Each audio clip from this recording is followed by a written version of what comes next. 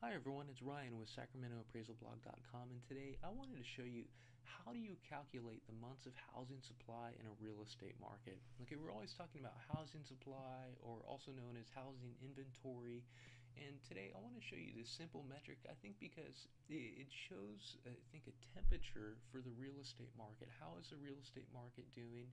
How many sales have there been recently compared to how many listings there are? Okay, if there's an exponential amount of listings, it could mean, I think, bad things for property values sometimes, but there's definitely implications for marketing too. This is super easy. Let me show you how it's done in Sacramento MLS. You can use any MLS system, or even if you don't have MLS, as long as you have access to two figures, recent sales and current listings, you'll be good. So in Sacramento MLS, I went to search, then I go to standard.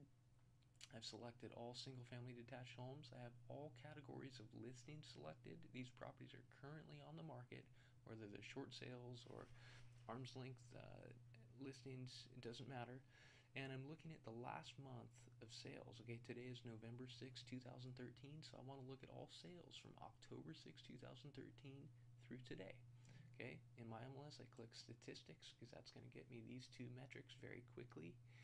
And really, it's a matter of looking at the most recent sales. There were 1,183 sales in Sacramento County over the last month.